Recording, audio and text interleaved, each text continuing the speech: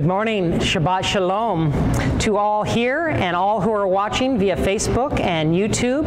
This is a very special Shabbat. It is called Shabbat Shuvah. It is the Shabbat that falls before Yom Kippur every year, and it is our last chance to repent and return. And our Haftarah actually calls out for Israel, "Return, O Israel." And this is where this Sabbath that we read those words gets its name from Scripture in Hosea. Return, O Israel, God calls us, because on Rosh Hashanah our name is inscribed in the book of life, but it's not sealed for a good year ahead until Yom Kippur. So we want to make sure that if there is any unknown sins that we are atoned for, and that we have asked forgiveness, and that we have repented, and that we've come before the throne room with a heart seeking to be in right relationship with Him. And this is the last Sabbath to do that. So it's a very special Sabbath called Shabbat Shuvah. And in Zechariah 1:3, it says, "Return to me, says the Lord of hosts, and I will return to you. Do not be like your fathers, to whom the former prophets preached, saying, Thus says the Lord of hosts, turn from your evil ways and from your evil deeds. But you know what? They didn't hear, and they didn't heed me, says the Lord." So He's calling us in this, as this last generation, don't be like your forefathers. Everybody has sinned and fall short of the glory of God. We have sinned too. But the difference is, when you hear that call to repent and return, will you heed it? Will you prostrate yourself before the Lord in repentance? Will you have a heart that feels grieved for any sin that has caused a separation between us and the Father? As Isaiah 59:2 says, "Thy sins have made a separation between you and your God." And we don't want that separation, and God doesn't want that separation. As a loving Father, He wants to gather His children that have been scattered to the four corners of the earth back to Himself.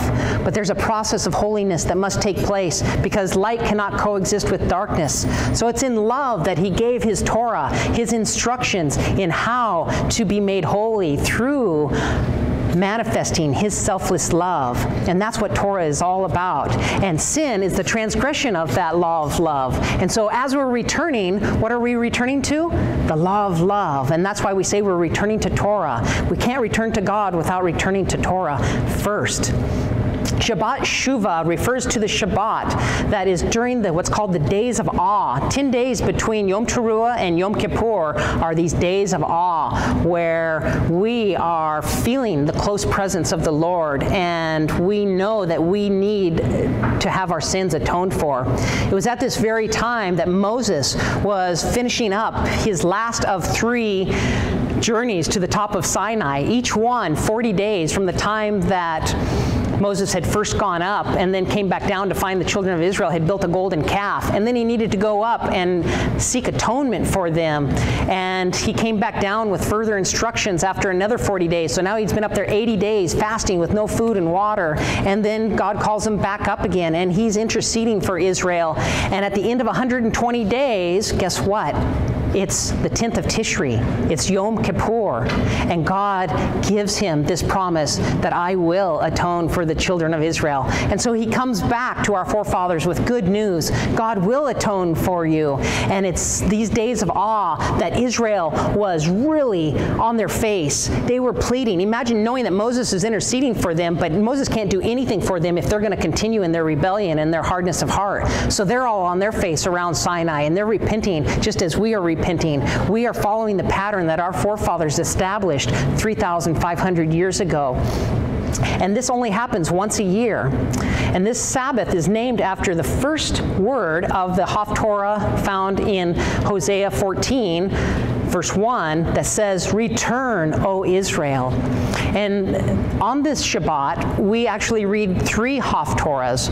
One is in Hosea, calling us to return, and then one is from Micah, which is the origin of the Tashlich service, where God says, "I'm going to cast your sins into the depths of the sea."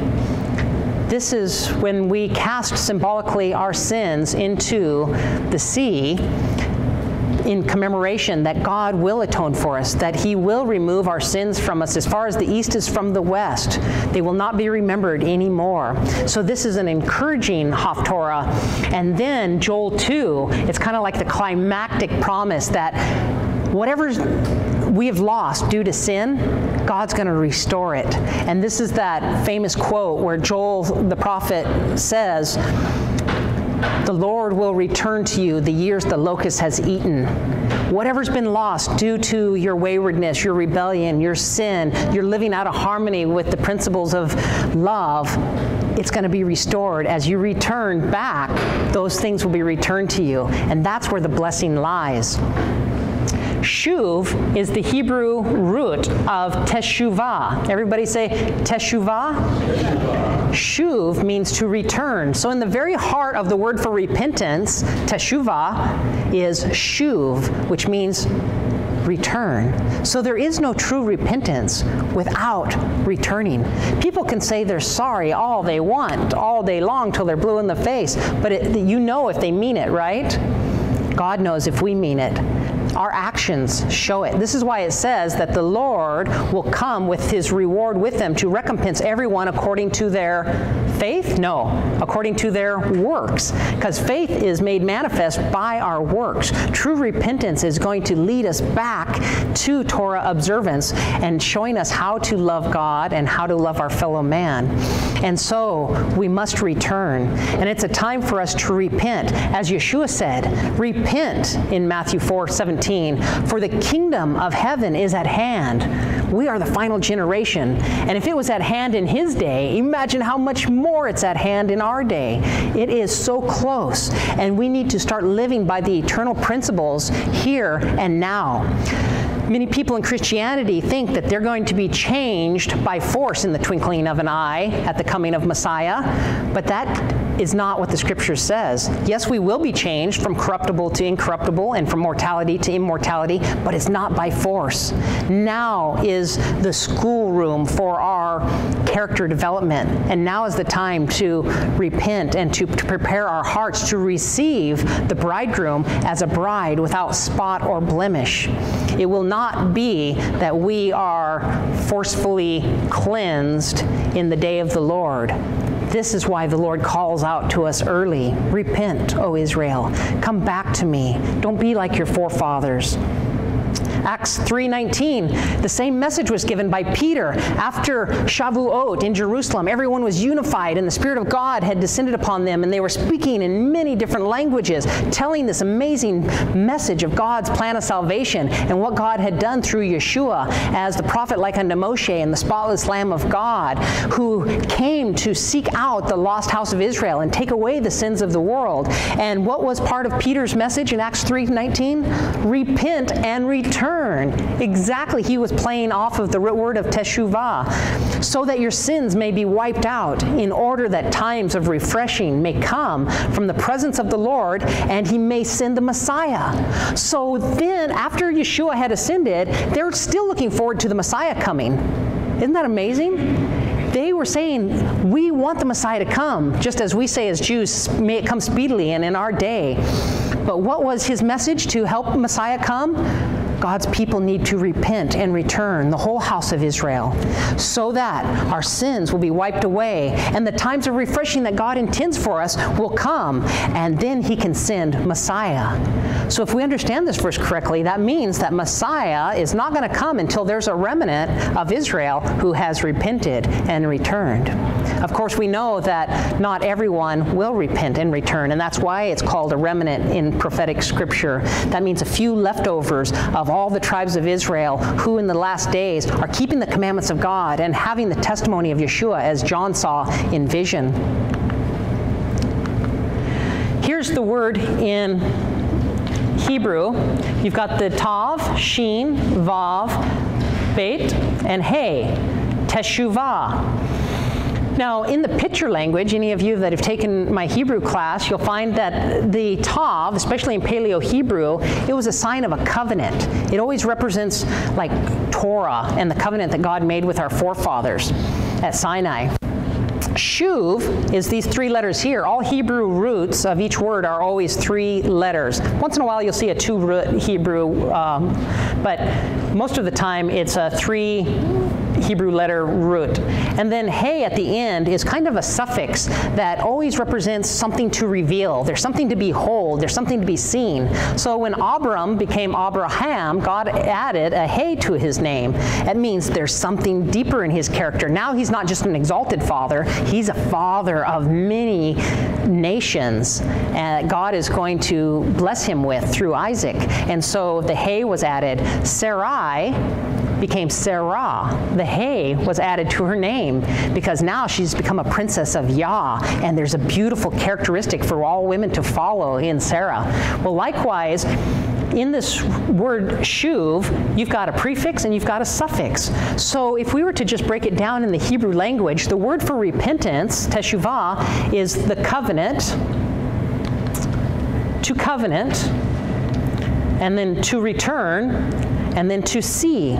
So if somebody's really repenting to covenant, they're going to return, and everybody will see it made manifest in their life. Or another way to look at it is covenant, return, seen. Are you at a place in your life that you want to repent? Do you want to return to the covenant? Do you want the blessings that were lost to be restored? Do you want to be found without spot or blemish when Messiah comes? Then we need to experience teshuvah and return to the covenant. In Greek, this word is called metanoia. Metanoia, though, like all Greek words, doesn't quite encapsulate the depth and beauty of what the Hebrew was meaning to convey. Metanoia means to have a change of mind. So if I'm going this way and I say, oh, this is the wrong way, I might change and go this way. Or I might do a complete 180-degree turn. But does that mean it's the right way? I can turn in any number of different ways, but unless I'm returning to the source, it's just another lost path. It's just another wrong turn. Teshuvah means to return to the source, to return to covenant. Metanoia, yes, we need to have a change of mind, but that change of mind needs to be to return to God and to His ways, no matter what it means in my life, no matter how inconvenient it is. So we want to experience true teshuvah. Metanoia is not a bad word. It just doesn't fully encapsulate how the source is so important, because many people repent of their sins, but then they don't know where to turn to stop sinning. They don't know that Torah is the source of, like 1 John 3:4 says, sin is the transgression of the Torah. So in the New Testament, it's actually defined what sin is.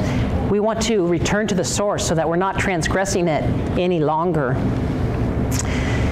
In Zechariah 1, in the 8th month, in the 2nd year of Darius, so this is during the Persian Empire, they've just delivered the Jews from Babylon, and Zechariah receives a word from the Lord. And the Lord tells him to tell the people of Israel, the Lord has been displeased with your fathers. Therefore, say thou to them, thus says the Lord of hosts, return unto me, says the Lord of hosts, and I will return unto you. Be not as your fathers, to whom the former prophets proclaimed, saying, return ye now from your evil ways and from your evil doings. But they did not hear, nor did they attend to me, says the Lord. So in this text that we read, there's actually a hidden promise. Isn't it beautiful to think that as we return to the Lord, His Spirit will return to us? Now, we all have His Spirit. No one is devoid of His Spirit. But how much more would you like to have His Spirit living in you and through you so that you can shine the light of His love in all that you do? You will see your words becoming more powerful. You'll see your prayers becoming more powerful. When His Spirit truly has returned to you, you will be able to speak things into existence and pronounce healings, even as Yeshua did. And so He says, return to me and I will return to you. This is a great promise. Micah 3:7 says something very similar. I always like to show a double witness in the scriptures because God confirms a matter by the witness of two.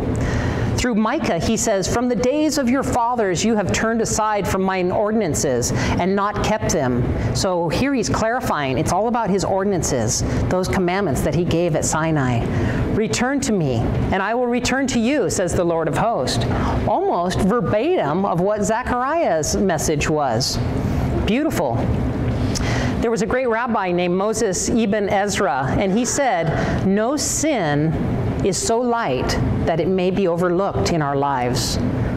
No sin is so heavy that it may not be repented of. Today, we want to meditate on addressing the little things in our life, some of the things that we've shoved under the carpet, some of the woundings that are causing us to hold on to bitterness or pain or unforgiveness. If it's possible to gain control over something, then now's the time to do it. If we need to ask forgiveness of someone or reconcile a relationship, let's not wait. Because our relationship with God is a direct correlation of our relationship with each other. And this is why the first commandment is to love the Lord your God with all your heart, mind, and soul. And the second is like unto it, love your fellow man as yourself. Now, our Haftarah is found in Hosea 14, where we get this term, Shabbat Shuvah, from, because we read this each year before Yom Kippur, that says, return, O Israel, unto the Lord thy God, for you have stumbled in your iniquity. Take with you words and return to the Lord. So when we come to the Lord, what words do we take with us? Words of repentance, words of, Father, I'm sorry. Please cleanse me. Like David said, create in me a clean heart, O God, and renew a right spirit within me. Actually, we'll be reciting together today some of David's prayers for repentance. And this is exactly what this scripture is talking about. Coming to the Lord with words means with a heart of repentance, praying. And it even tells us what to say to him.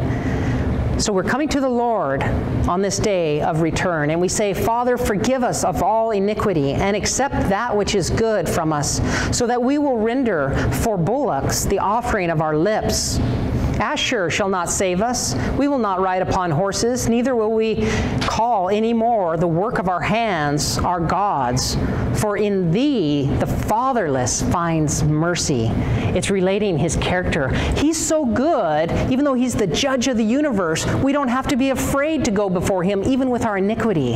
This is what this is relating. We can go and we can seek his forgiveness, and we don't have to be afraid of being rejected. I will heal their backsliding, the Lord says. I will love them freely, for mine anger is turned away. I will be as the dew to Israel. You know, when you want something to grow and prosper, you water it. This is what this is relating to in prophetic imagery. The children of Israel will blossom as the lily blossoms, so beautifully and fragrant, and cast forth its deep roots like the cedar of Lebanon. This means Israel is going to be well-grounded and strong. And he says, his branches will spread, and Israel has spread over the four corners of the earth into every nation. And his beauty, when he returns to the Lord, Israel's beauty is going to be as the olive tree. That's our prophetic purpose and destiny. You know, in Scripture, Israel was always referred to as the olive tree because its fruit is very delicious. Its leaves are for the healing of the nations, and its oil is what gives light in the menorah, and Israel is to be a light. So we're to be fragrant, and we're to be a light to the nations, a very apt description of Israel, and his fragrance as Lebanon. They that dwell under his shadow shall again make corn to grow, and shall blossom as the vine. The scent thereof shall be as the wine of Lebanon. Ephraim will say, what have I to do any more with idols? As for me, I respond, and I look on him. I am like a leafy cypress tree, and from me their fruit is found. So it's in him dwelling in us, that we bear much fruit. And this is what it means to have the fruits of the Spirit. When his Spirit resides in you, what is all your mannerisms going to be like? Love, joy, peace, patience, kindness, gentleness, faithfulness, self-control. And it doesn't mean just when it's convenient. This means even in the worst of times, you're going to be the best version of yourself because His Spirit is flowing through you. The self has died, the lower self. You've died to self. You're a new creature in Him. Ephraim, it's interesting, just like Dan led the children of Israel in the lands of their migration, but unfortunately he led them also into idolatry.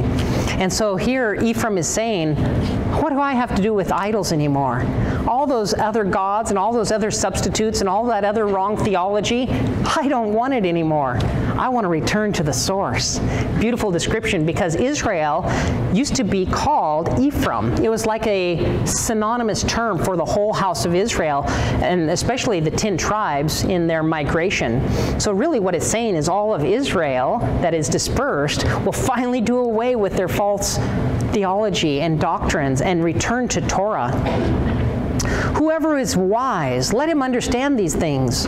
Whoever is prudent, let him know. For the ways of the Lord are right, and the just do walk in them. Does this fit with the law being nailed to the cross? If the ways of the Lord are right, and if God doesn't change, He's the same yesterday, today, and tomorrow, then do you think that He established something that was not good enough, that was a failure? Oh, Israel can't keep it, so let's do away with it and just let them continue to sin and cover their sin. Is that the gospel message? Or is it return to God's ways, their blessings, and their life, as Moses said, on the verge of Israel entering the promised land? And we are Israel on the verge of entering the promised land. And it's time once again to remind Israel, I set before you life and death, blessings and cursings. Choose life. Walk in Torah. The blessings will be restored to you. The land will not spit you out. You will be fragrant, and you will be strong, and you will be healthy, and all your relationships will be restored, and all your prosperity that was lost will be restored. And we'll actually see that in the third part of the Haftarah, that God promises to restore to us all the years the locust has eaten. In this one verse, or this one passage of 9 verses, we see so many promises. If we return, we will find mercy. Remember where it said that? He says in verse 3, the fatherless find mercy. If we return, we will be healed. If we return, we will be loved. If we return, we will be blessed. If we return and repent, we will be beautified and made strong and healthy and prosperous. This is good news. Who wouldn't want to repent? Now, instead of repentance seeming like a negative thing that we have to shrink from, we can run into the Father's arms, knowing what's in store for us. Blessings and mercies and healings and love and beauty and strength and prosperity. This is awesome. We've been our own worst enemy. Going wayward from God has caused our own curse, which is the loss of blessings. It's time to return. It is said in the Midrash Tehillim on the Psalms that when the house of Israel appear before divine judgment, the angels will say to them, "Don't be afraid. The judge is your Father." Isn't that a beautiful thought? Imagine children trembling. Oh, I know I'm unworthy. I know I'm wretched, wretched man that I am. I know I've sinned, and you don't even want to go up for judgment. You're just so afraid. And the angels encourage you, don't worry. This is your Father. The judge is your Father. I think that's such a beautiful premise that's passed down to us. In approaching wrongdoing and repentance, do we feel as well as believe that God is as intimate and forgiving with you as a loving father as a father would be to his child? Can you fully embrace and be embraced by God's care? This is something I want you to practice this week as you go through the final days of repentance. Rabbi Shul said, if God is for us, who can be against us? Romans 8:3. We have nothing to fear when we go before the Father of love with a heart full of repentance. He welcomes His children. When in prophecy is this great awakening and return to God's Torah prophesied to happen? Hosea 3, verse 4 and 5 actually says that it's going to happen in the end of the age. This is our time, the time that precedes right up to Messiah's coming. It says, "For the children of Israel will sit solitary many days without a king." How many days have we been without a king? Long time. You know, it's about 950 BC that Solomon handed his throne over to his sons, and the kingdom was divided because they raised the taxes. Ephraim, the northern kingdom, has never liked taxation without representation. And so we've always rebelled against taxation. We did at the time of Solomon's sons, Jeroboam and Rehoboam, and we did again at the time of King George. We have never liked heavy taxation and oppression. And so we have been without a king for a long time and without a prince. If you think back how long that has been, that is almost 3,000 years this is talking about. Even though the prophecies were given, he's basically telling you it's going to be a long time until Israel really returns, until they really repent. They will be without a king and a prince and without sacrifice. This means that the temple would be destroyed. And yet this message was given when there was a temple. So amazing prophecy here. They'll be without sacrifice and without pillar, even without a priest, because it talks about the ephod and the teraphim. Afterwards, after all of that, after the kingdom being divided and us being scattered amongst the nations and not having a king any longer, not even having an identity any longer, not having a temple and a priesthood to lead us any longer, the children of Israel after that will return. That sounds a lot like our day. And they will seek the Lord their God and David their king, speaking of Mashiach ben David.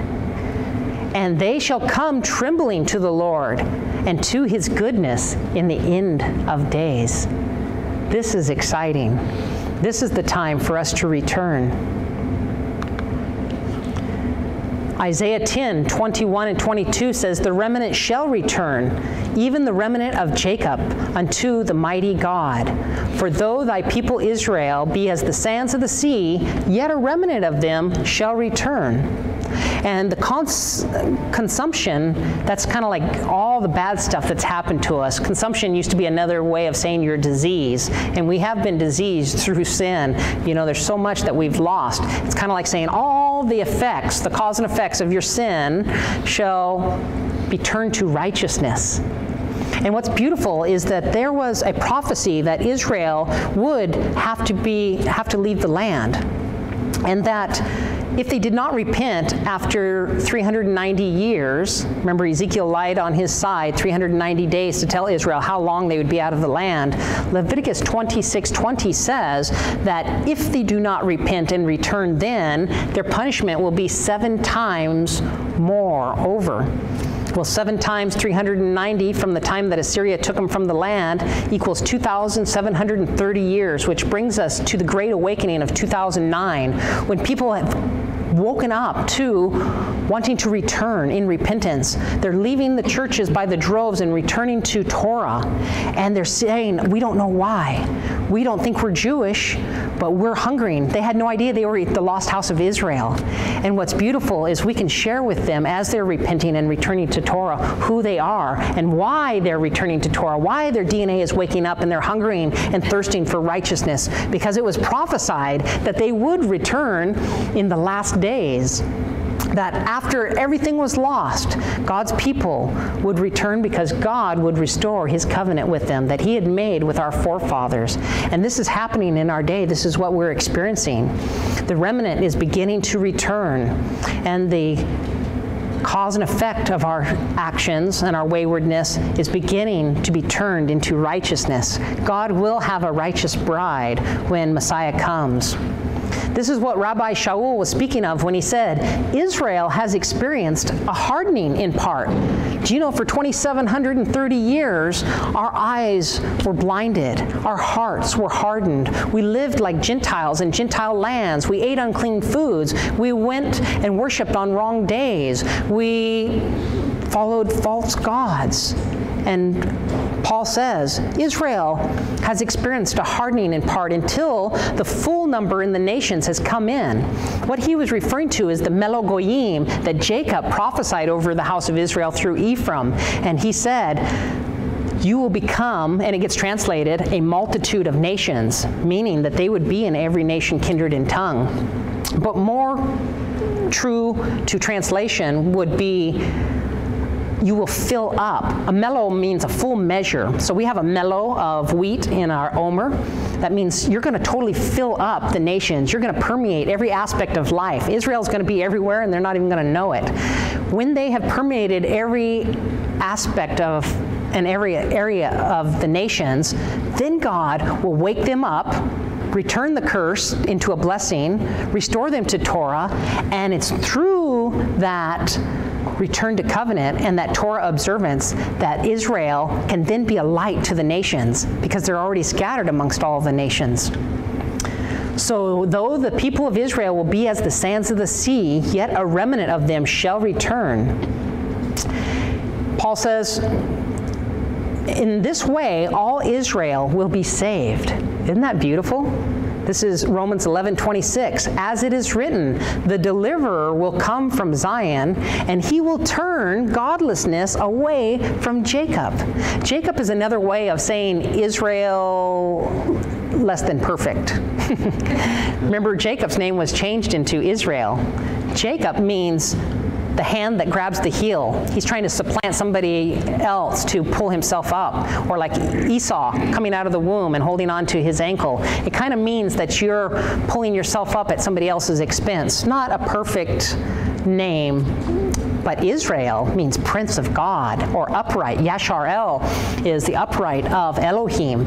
And so when Paul is referring to, and prophecy refers to Israel less than perfect, it often refers to Jacob, the whole house of Israel in Jacob. When it refers to what God intends for the whole house of Israel, it refers to them as Israel. Very beautiful. Moses, on the banks of the Jordan, gave one last discourse to the people, and he reminded of the people of God's goodness and his deliverance from Egypt, and how God made covenant with them at Sinai, and how they sinned, and so their forefathers were not able to go into the promised land, but this younger generation, they would be able to go into the promised land. And it's very much like us today. Our forefathers were not, it wasn't in their generation that Messiah came and returned the exiles of Israel back to the land, but it's in our day and in our generation.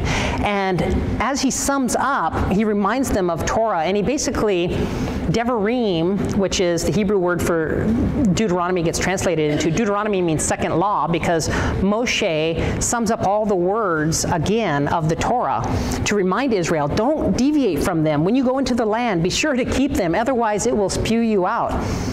Well, he gives this beautiful Torah blessing. And he says, and thou shalt return and hearken to the voice of the Lord. And that's what I'm saying to you today. Let's return and hearken to the voice of the Lord. And let's do all his commandments, which I command you this day. See, he had just summed up the whole of the Torah, so he could say that. They knew what he was talking about. Do all the commandments which I reminded you today. And the Lord thy God will make you overabundant. How would you like that? To have a blessing of overabundance in all the work of your hands, in all the fruit of your body, and even in the fruit of your livestock, and in the fruit of your land. Everything will be for good, for the Lord will return joy to you for good, as he has had joy over your fathers. If you will hearken to the voice of the Lord thy God, now he lists them out, to keep his commandments. In case there's any question, how do we return to the Lord? Keep his commandments and his statutes, which are written in the book of the Torah.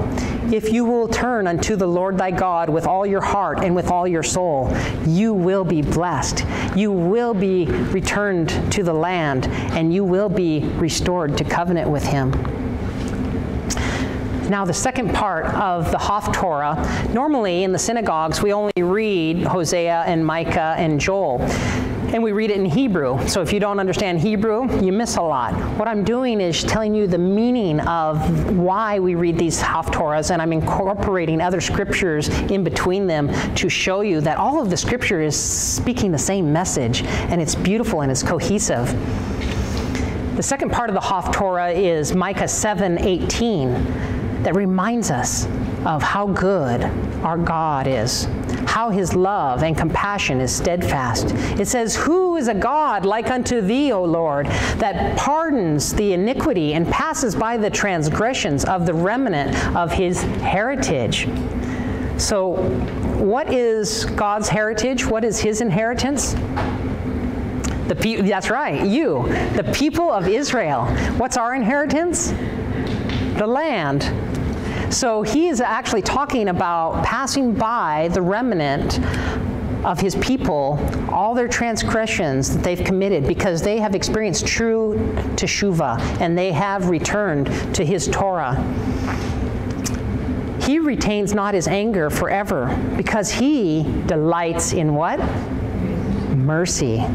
Hallelujah. He will again have compassion on us. He will subdue our iniquities. And thou wilt cast all their sins into the depths of the sea. What a beautiful promise. This is the origin of our Tashlik service, where we symbolically cast our different sins. As we ask for forgiveness, we're throwing these different sins representing different aspects of flawed character and thinking away from us. We want it to be gone, so we usually do it in living water or deep water. He says he will subdue our iniquities. That means your propensity to want, you ever do something wrong and then you ask for repentance and then you end up doing it again and you feel like, oh, I hate that. Why have I fallen again? Well, what's beautiful, this word subdue, it means that he's going to make it so that you don't have that propensity any longer. If you repent and you're sincere, he will take away that desire from you. He will subdue our iniquities. And thou wilt cast all their sins into the depths of the sea. Thou wilt show faithfulness to Jacob. Here it is again. Mercy to Abraham, as thou hast sworn unto our fathers from the days of old. Now, in this last verse here, he shows faithfulness to Jacob, representing the whole house of Israel. But why, I think it's so beautiful, he included that he's going to show mercy to Abraham. Do you know who this is for? This is for all the Ishmaelites. This is for the Arabs to have a promise, to return and repent and to come back to the Lord. There's nobody that's exempt from coming back and being the seed of Abraham and being grafted into the family of Israel. And so there's beautiful grace added to the house of Jacob in saying that he's also going to show mercy to Abraham. Remember, it's not just talking about the person, it's prophetically talking about their descendants down through the ages. This is good news. He will show faithfulness to Jacob, the whole house of Israel, and mercy to all the seed of Abraham, as thou hast sworn unto our fathers from the days of old. Repentance is a change of mind and heart. It includes turning away from sin and turning to God for forgiveness.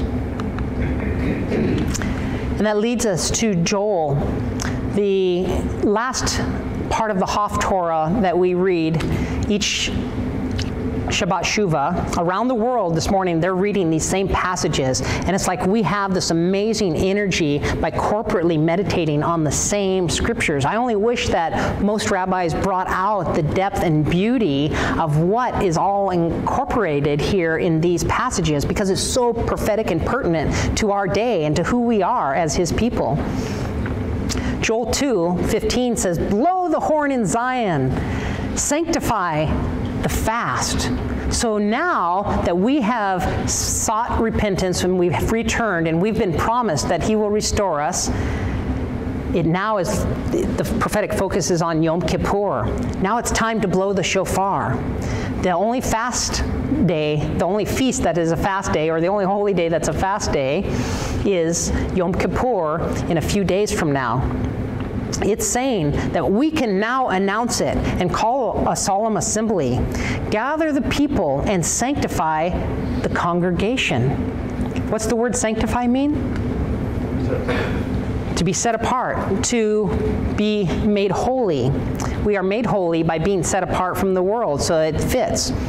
So we are setting apart Yom Kippur as a holy day. We don't do any work on it, and we don't eat on it. And we afflict our souls in case there's anything that we have missed during the whole month of Elul, the month of repentance, leading up the 40 days to Yom Kippur. Is there any aspect or any sin that is hidden or I'm blind to? We are really seeking to be sanctified in mind, body, and spirit and made holy. He says, gather the people and sanctify them. So we're sanctifying the day and we're sanctifying the people. We're assembling the elders and gathering the children and even the infants.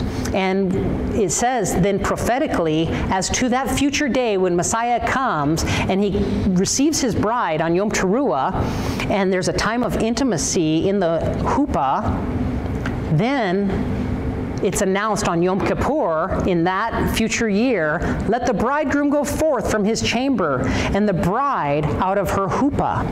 Now it gets translated as pavilion in English and you miss the whole beautiful meaning, but a huppah is a marriage chamber. It's saying that the marriage is going to be happening at this time of the year between Yom Teruah and Yom Kippur in the future when Messiah comes. And it's on Yom Kippur that the bride comes out. And Kippur actually comes from the word kafar in the Hebrew, which means to veil. But see, the bride is going to come out of the huppah after those 7 days of intimacy and lift the veil. The veil will be lifted, and she will know her God even as she is known. And there will be this amazing knowing on Yom Kippur. Just as we are fully exposed when we come before the throne room, Yom Kippur is a time of judgment, but it's also going to be a time of the wedding. And it is also a time when the king is coronated, and it is a time of the year of Jubilee being announced. All these things have always happened throughout history in Israel to point forward to the day of the Lord and what would be happening during the fall feast after that. Joel goes on, let the priest, the ministers of the Lord, weep between the porch and the altar. This is like our last chance to repent. And let them say, spare thy people, O Lord, and give not thy heritage to reproach.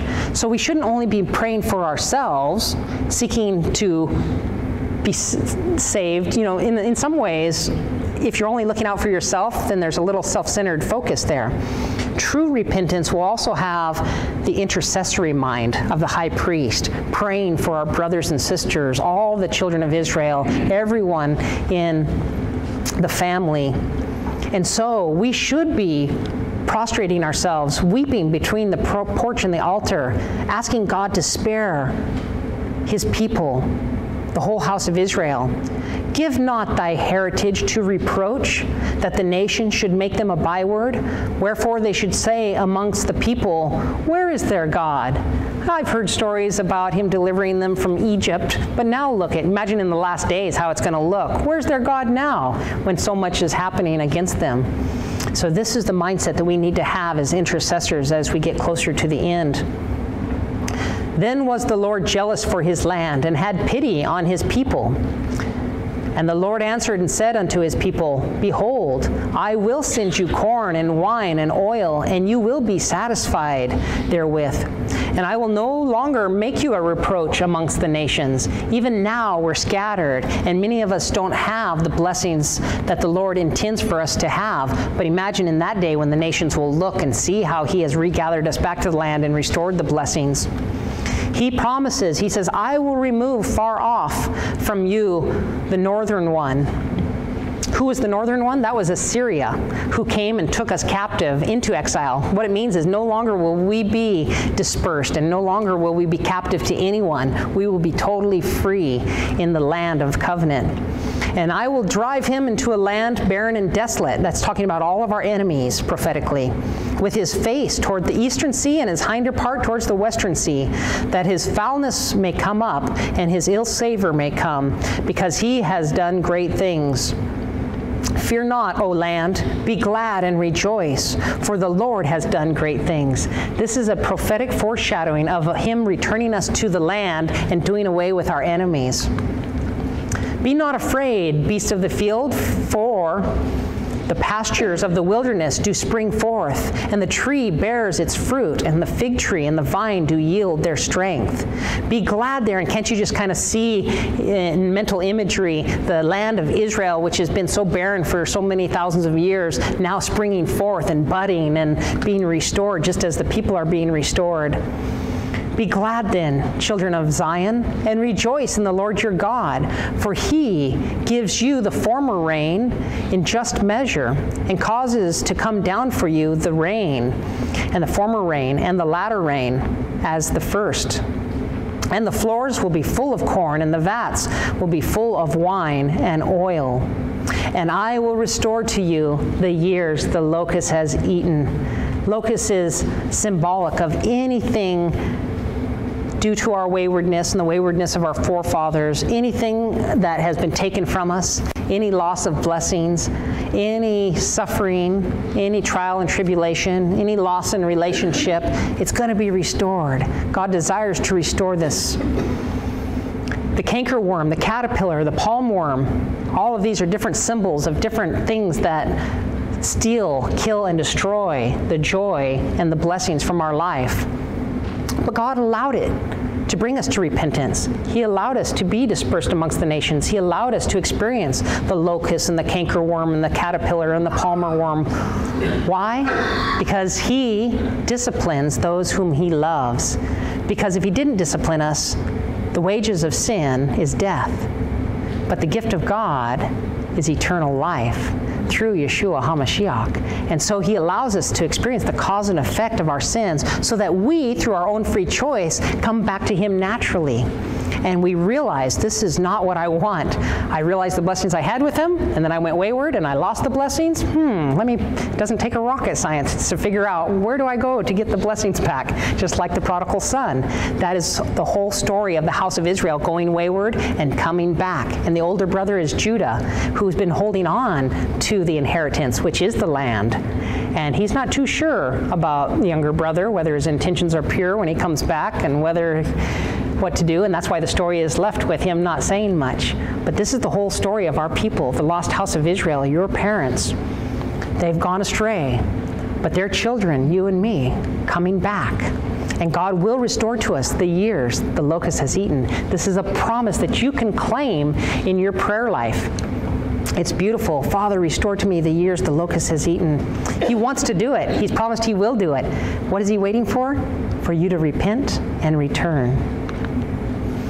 And you will eat plenty and be satisfied, and shall praise the name of the Lord your God, that hath dealt wondrously with you. And my people shall never, ever be ashamed again. Hallelujah. This is good news. And you will know that I am in the midst of Israel. You know, just like Balaam looking down and wanting to curse Israel, but he couldn't curse them because God was in the midst of him. And he says, how beautiful are your tents, O Jacob, and your tabernacle, your dwelling places. A blessing came forth. Ma tovu, o halelaka, Yaakov, he said. God is going to be in the midst of Israel once again, and everyone will know that he is the Lord our God, and there is no other God, and my people will never be ashamed. He promises again. There's the double witness. So what does it mean to repent? To make inward acknowledgement of my sin? You have to face your obstacles, your shortcomings. You can't just shove it under the carpet. To be truly heartbroken over it. To feel, we should rather die than to commit any known sin. It's one thing if we make mistakes, but we shouldn't commit known sin. And this is why the sacrifices were always for sins of ignorance in the past. It wasn't for open rebellion. We should be heartbroken over our self-seeking, over our lack of selfless love in our life, over our Torahlessness, and ashamed of what it's caused us to do. We should make open confession, both to God and to each other if we've wronged one another. This is why I think it's 1 John 1:9 that says, if you confess your sins, he is faithful and just to forgive you of your sins and to cleanse you from all unrighteousness. I should have had that text up on the board. That's perfect for today's study. We need to make open confession to one another. Don't be afraid of not being accepted or being rejected. You will be set free in that confession. And we need to make restitution. It's not good enough to just say, I'm sorry. If I've taken anything from you, if I've hurt you, I need to make restitution for it. I need to seek reconciliation with others. Anything that's caused division, anything that has hurt a relationship, I need to resolve firmly not to do it again also. Like we said earlier, don't just repent and then fall back into sin once again, especially the same sin. Let's not duplicate it once it's revealed to us. We need to ask divine aid in avoiding repeating it and beg God's forgiveness. And then to realize the beautiful freedom as that burden is lifted. You know how much sin burdens your soul? People are walking heavy and downtrodden in the world because they don't know where to turn. They don't know how good our daddy is, that he will receive them with open arms. So they're carrying this burden. When you ask for forgiveness and you confess your sins and you make restitution and you return to the source, what a burden is lifted and removed. Repentance is to know the comfort of God's pardon and the sweetness of his atonement. Amen? To be tempted to repeat the same sin is one thing, but God will help us overcome. And repentance is to find it more difficult now to sin than not to sin. Isn't that the place that we want to get to, where it's more difficult to be errant and to transgress his Torah of love? It would be more difficult to act selfishly or unkindly than to have love, joy, peace, and patience in our life and every aspect of our life, no matter what somebody does to us. You know, there's an old saying that a man is only as good as he is in his worst hour. What good is it if you're happy-go-lucky and loving when things are good, but when people do you wrong, can you still show the love and peace and transcend what they've done to you? That's what he's willing to give you through his Spirit. Let's stand in closing and repeat David's words in Psalms 51, 1 through 12. And say together, have mercy upon me, O God, according to thy loving kindness, according unto the multitude of thy tender mercies. Blot out my transgressions. Wash me thoroughly from mine iniquity, and cleanse me from my sin. For I acknowledge my transgressions, and my sin is ever before me.